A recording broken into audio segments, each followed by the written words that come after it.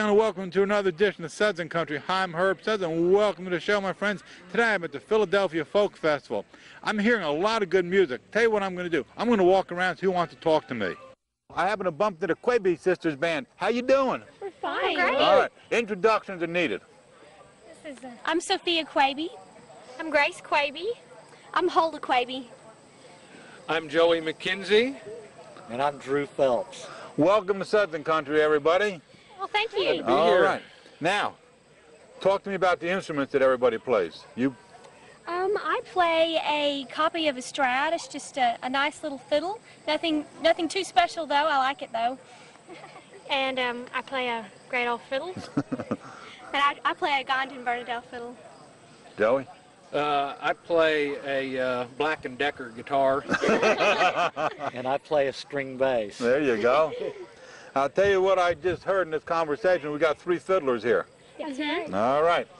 What can the listeners expect to hear when they're sitting out in the audience watching you play on stage? What can they expect to hear from the Quebe Sisters band? Well, we play a mixture of Western swing Yes. and vintage country. We play a little bit of bluegrass and some Texas-style fiddle tunes, some jazz, and just a mixture of a lot of the great old music from, say, 20s, 30s, 40s, 50s. And that you don't bring it to the new genre of music, do you? We just love music from that Okay. era, so that's what we play. Well, Bob Wills is kind of one of your heroes, correct? Yes, play a lot of Bob Wills tunes. Why did you pick three fiddles instead of a guitar and a mandolin or something like that? How did you come about three fiddles? We were all interested in playing the fiddle. So Okay. you are. Yeah, we all like it. Are you the only ones around that play three fiddles in a band? I never heard of that before. Is there? You know, I think in this day and age it's a rarity. Yeah, I think so. And you know, in years past, you know, bands like Bob Wills and the Texas Playboys had triple fiddles, did a lot of Western swing bands. Did they? Yeah, and in Texas especially, even some of the regional bands had 2 or 3 or even 4 fiddles in the band. But Wow. in this day and age, you don't see it as much. I never seen it. This is like when I saw three fiddles, I said I got to talk to these girls. You know, that was one of the reasons we're here because it's very unusual. And you all sing? Yes, sir. You all sing harmony? We sing 3-part harmony. Wow, wow. Well, I'll tell you, that's something else. Who would you say your music appeals to with three fiddles? What kind of audience do you appeal to the most?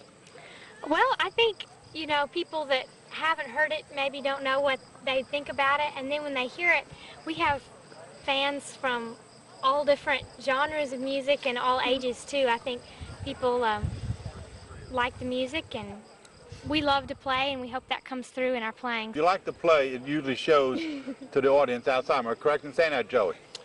Absolutely. You know, you're not up there for saying, "Oh my God, I got to play another show." You know, No. we love to play, and if we weren't at the Philadelphia Folk Festival today, we would be at our living room playing music, or we'd be talking about music. We all are really passionate about playing. I know Drew's really enthusiastic about music, as we all are. So it's something we would.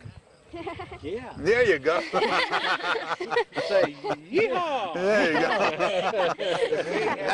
out of all the venues that you've played, you play festivals, you play folk festival, bluegrass festival, jazz festival, nightclubs, rodeos, and the cowboy gathering, the Western Cowboy Gathering in Elko. Where was your music best loved? Out of all of them, they all loved your music. I think wherever we've played, that people have always, you know, seemed to like it, even if they aren't familiar with it. But I think a lot of people just like this Western swing, Texas-style music. You know, it's a fun, danceable kind of music. Doesn't go out of style? We don't think so. We hope not. We hope not. There you go. You guys started to play in 1998, I read. And when was the band actually formed? What year? 2000? 2000 about when we Okay. started playing, but it's been just a growing thing every year. Yeah, our band really started out as not a conscious effort to say we're going to start a band, Right. but the girls started playing fiddles individually, and all started, even though they're different ages, they all started at the same time. Wow. and got involved in playing in fiddle contests, and they won Texas state and national championships on the fiddle. And then they started to play together, and that was a new development, and started playing Western swing music, and we love cowboy music and Sons of the Pioneers. So started playing together, and then singing is really the newest element, and they've been singing since I think the first performance on stage was at Elko, Nevada at the National Cowboy Poetry Gathering in 2005. That's it. So it's just been growing, and so we started getting calls to play, and decided let's get more serious about this and make it a real bona fide band. There you go. Now, did anybody classical fiddle here? Classical fiddle. That's now classical violin. Nobody? No, all fiddle. We're all fiddle They're players. all fiddle player. Yeah. How often do you change your stage shows? Do you change your stage shows nightly? You know, different songs, or? It's always different. Okay. Yeah, every show is different. Of how many songs do you have on your repertoire in your mind right now that you can play? It's a lot. A lot. Okay. All right. Let's influences. Who were your influences on the fiddle? Well, Bob Wills, of course, we mentioned. Bob Wills was your big influence. Over here, he's a hero. We love his band, and I would say, like, in Texas style fiddling, we love like Terry Morris and Jimmy Don Bates. Okay. Major Franklin, Benny Thomason. There's some great fiddle players. You had some pretty good influences back there, sure. Let's talk about you for a second. You started playing at age 17? I started playing the fiddle at age 17, and I started playing other instruments before that. Right. Yeah. And you won a lot of championships too. Yeah. Yeah, I've been lucky. I've been a world champion fiddle player 3 times. 3 times. Wow. And won a few and lost even more. There you go. You have to lose to win, I think, sometimes. Joey's a great any fiddle songwriters player. here? You getting into it? No songwriters? No, we haven't yet. All right, not yet. You're focused on fiddle, that's Joey all. arranges all of our music, though. Like, we'll take an old song and we'll sit down and we'll say, hey, we want to learn this song, and so then we'll put our own version, you know, our own twist on it, and Joey does our arrangements for it. You played the Grand Ole Opry?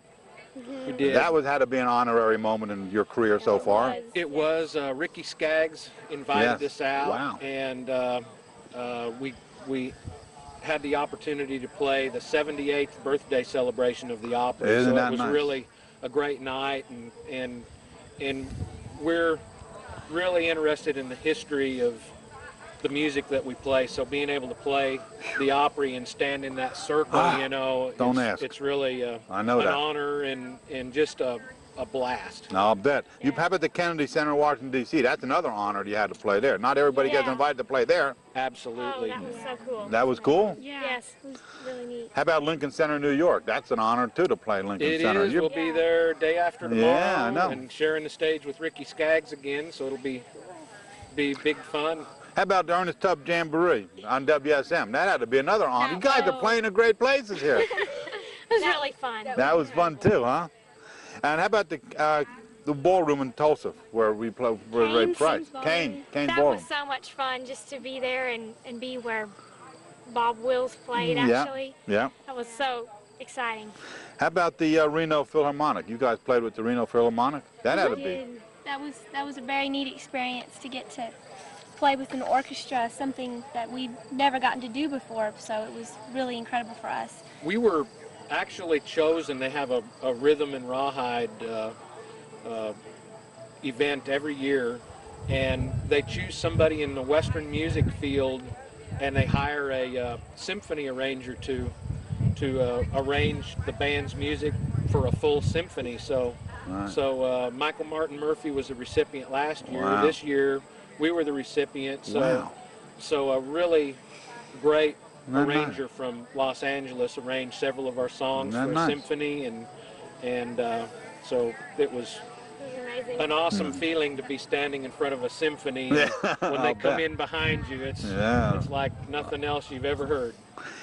Website. We'll close up now. Absolutely. www.QuebeSistersBand.com, and Quebe spelled Q-U-E-B-E. There you go. Yeah. All right, advice to anybody out there listening. What do you have advice? You played anybody advice on? Don't ever learn to play the fiddle. Just get you in trouble. There you go. What are your goals? What are your future goals? We just want to keep playing and enjoying what we're There doing. you go. There's nothing wrong with that. Lessons learned so far. What lessons have you learned so far since you've been playing?